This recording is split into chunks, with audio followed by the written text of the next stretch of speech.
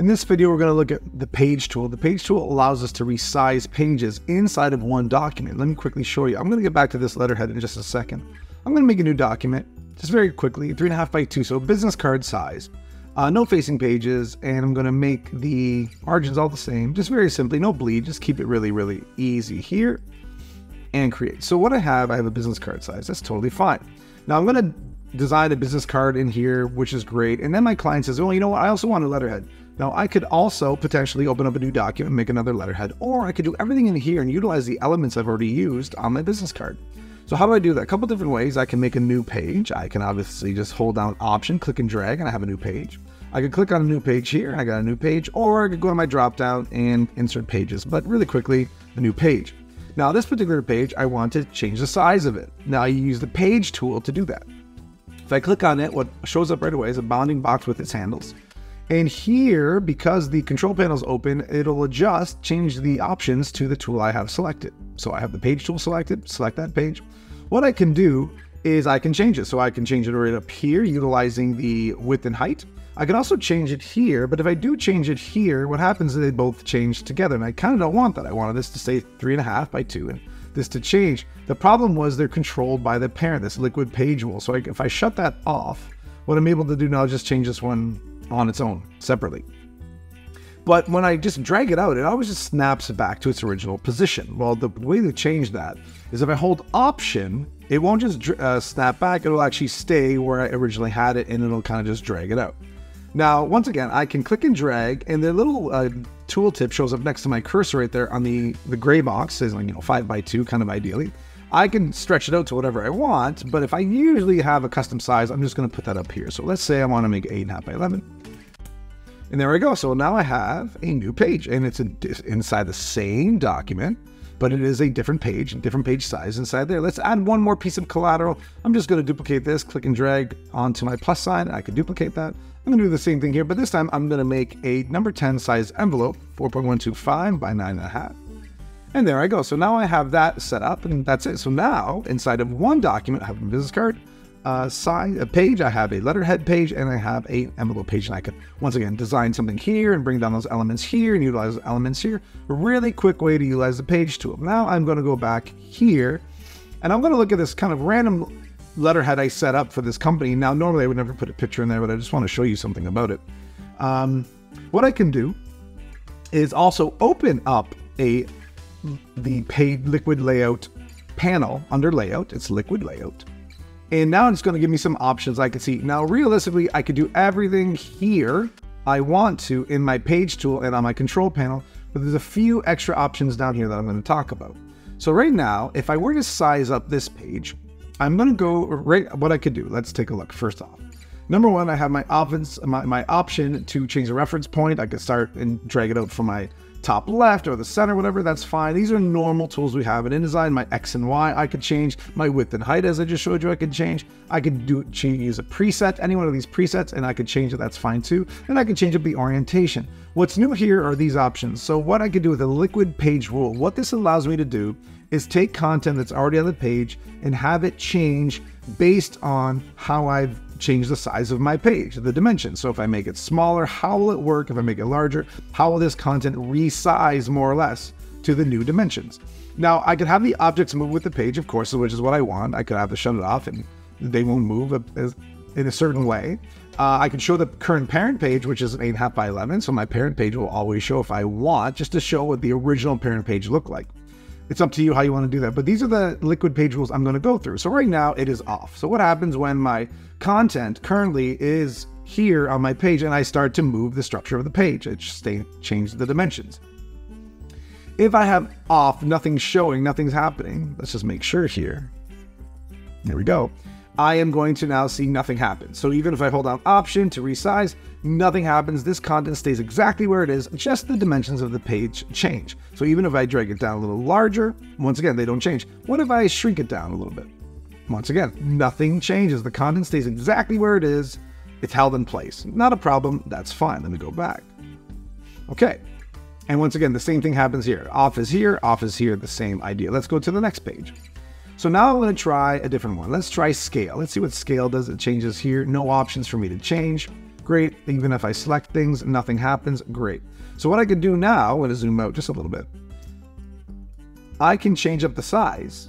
And look what happens. As I change the size, I'm not holding Option if I don't want to. I just want to see, no matter what happens, I am scaling the content. The content's getting bigger or smaller. So the content is changing based on the size and the dimensions of the page. The smaller I go, the smaller it scales. And remember, it looks like it's scaling proportionally. It's not stretching anything if I go left, if I make it wider, or stretching if I go taller. It's just changing it up proportionally, which is fantastic.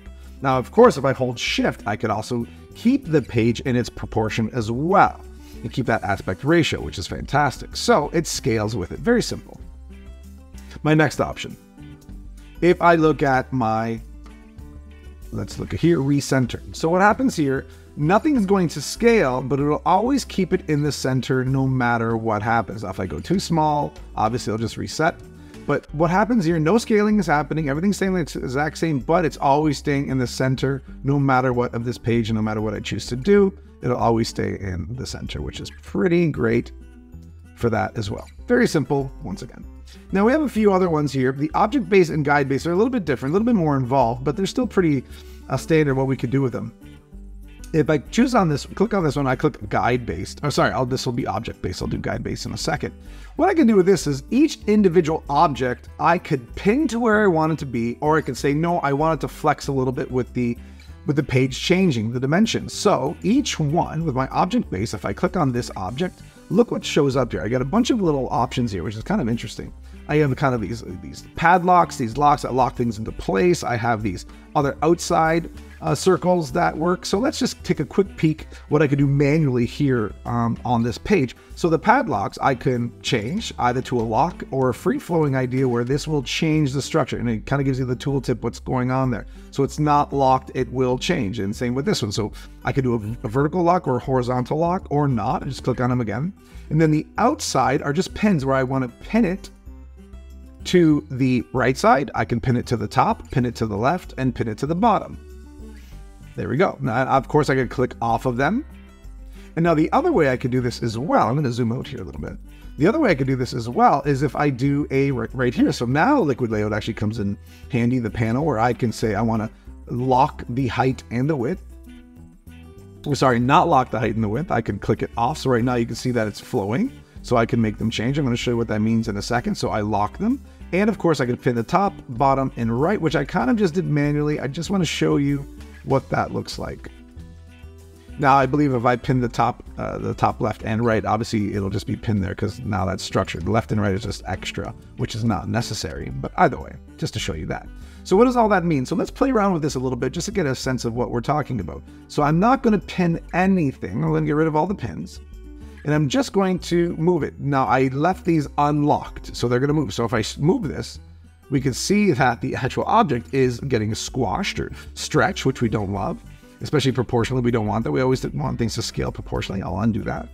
And if I pull down the height, we can see it is also kind of getting stretched. So now let's do the opposite. Let's let's lock those into place. And now what happens if I scale this? It stays scaled no matter what. Sorry, it stays proportional no matter what. It actually is not scaling.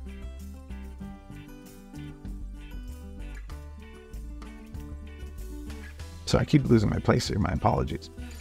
It is not scaling here.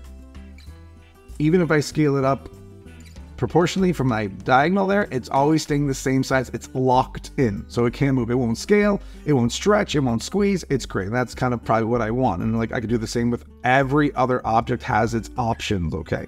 So I could pin it. So this way, if I pin it to the top, meaning it'll always stay pinned to the top no matter what happens. Let me actually do a pin to the bottom and do this way. So once again, it's pinned to the bottom, so therefore it's not pinned to the top. It's going to move, so I haven't pinned it, okay? So, and once again, if I pin it to, I'll get rid of that. I'll pin it to the, that's one I changed there. This is the one I want. I'll pin it to the left. Click on here, or of course I could click it there. And it's pinned to the left, but the right, of course, is moving. So well, that's kind of that idea where if I pin it, it stays pinned to that edge, or it'll move depending if I don't pin it, of course. If I don't pin it, then of course it'll move whichever way I want it to move. So it's not pinned. So let's play around here a little bit. Even this, I'm going to unlock this. If I unlock it, look what happens. It'll flex. The text frame is moving. It'll move vertically and horizontally, okay? So it'll stretch. If I lock it in place, it will not stretch. The text frame will stay the exact same position. That's exactly how object-based works. And now I can do also an auto fit here. I have an option here. Now this one, it will change depending on the size of your picture. Right now, nothing is changing with this picture. It'll automatically fit it, make the content inside of the frame fit properly. But this is just a small picture, not much is happening, which is fun. Once again, each object I can pin, or I can lock, or I cannot. It's entirely up to you how you want to work with that, but at least now you have the options of each individual object on the page moving or not moving, flexing or not flexing with the height and width and the change in dimensions of the page. Now lastly is guide base. Now guide base is a little odd. I haven't used it much, but I've definitely seen the understanding of it, but it is a little bit odd. So what I can do here, if I click to object based now, sorry, guide based, my apologies, guide based. If I click on guide based, what I'm able to do with the page tool selected, I'm able to drag out some guides.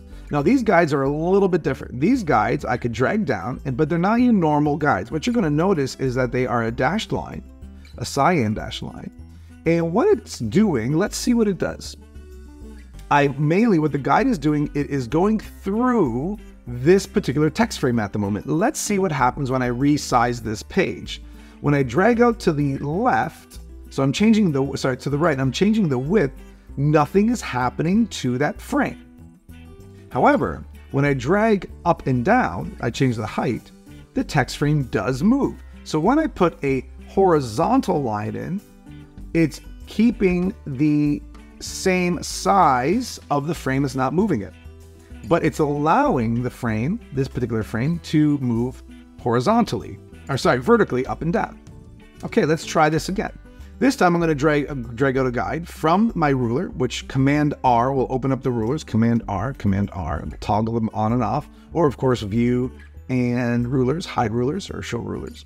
And now this one here, I'm actually have now this guide coming down, which it is locked into a now vertical position. Let's see what happens. So when I change up the size, look what's happening. It's dragging out the width, but it's now keeping the height. The height stays the same no matter what. So the guides control how you could lock something into place. Now, if I want to, I could have a guide go through, obviously, multiple objects. This is a lot of white space being used, so I have a lot of control. I can play around with it. Where once again, the set of type and this picture are being controlled by this this horizontal guide. So what's actually going to happen is it's going to allow for flex happening and stretching, which I don't love, to happen vertically, but not horizontally. Well, this one actually has 2 on it, so it'll actually allow for both. But once again, this is how the guides work. If I click and drag down this guide over top of the logo, it will not allow for any horizontal changes, but it will allow for vertical changes. So and if I want to lock both, well, then I just drag over top both. And actually, no, that's the opposite. They're not locked.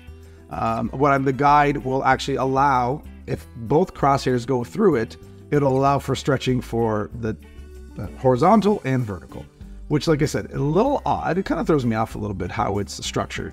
But generally, this is how the guide-based works. So just putting that out there. And once again, I can always bring back my show parent overlay to see, where was I? And where does my original parent look like, my 8.5 by 11, and even showing you the A parent. Where was that originally, and how does that work? So that's kind of it. So hopefully that helps out a little bit in terms of which structure you might like to use if you ever were to resize a page layout and needed the content to kind of flow with the new dimension, what would happen? Okay, so hopefully that assists you. And now we learned a little bit more about liquid page layout.